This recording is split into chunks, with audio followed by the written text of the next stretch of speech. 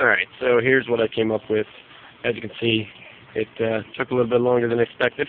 It's dark now. But, yeah, here's it plumbed, pretty much as I said. And I've got it going through the top of this tote. Just drilled a hole there and passed the pipe right through. And that allows some water, as determined by that valve, allows some water to come out from there. Get you a better. There you go.